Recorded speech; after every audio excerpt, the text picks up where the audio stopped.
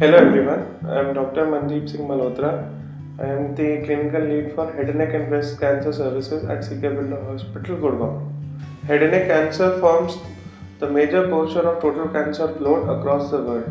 Tobacco in any form, whether it's chewing or smoking, is a major causative factor for formation of head and neck cancer. Tobacco chewing, such as pan, gutka, zarda, betel quid. This is very common in South Asian countries like India, Pakistan, Bangladesh, Burma, and also in Middle East countries like Yemen. Chewing of tobacco is one of the major causative agents for formation of oral cavity, that is mouth cancers, tongue cancers, cancer of buccal mucosa. There's smoking. Smoking may be in form of cigarettes, may be in form of hookah or any other local form of smoking. Smoking causes not only oral cavity cancers, that is mouth cancers, but it also causes throat cancers, voice box cancers, lung cancers, food pipe cancers.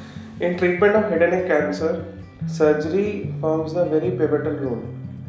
To achieve a cure in head and neck cancer treatment, surgery is the most important modality. For early stage head and neck cancers, only single modality like surgery can treat the cancer, whereas those patients who present with advanced stage cancers, it is surgery along with radiation or chemoradiation through which we are able to achieve a cancer control.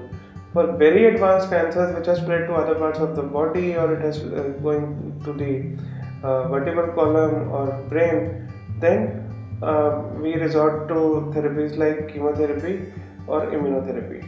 Our head and neck cancer service at CK Birla Hospital, we offer all form of complex head and neck surgeries like oral cavity resections, skull-based resections, maxillar resections, laryngeal cancer surgery, and even transoral robotic oropharyngeal cancer resections, along with thyroid surgeries and parotid, that is salivary gland surgeries. Also, our reconstructive team works along with the resection team to achieve minimum mutilation and optimum cosmetic and functional outcomes. We at CK Birla are now treating patients from across the world, and we would be happy to offer our services and help in any possible way, with an assurance that every humanly possible effort will be done to save you from dying from head and neck cancer. Thank you.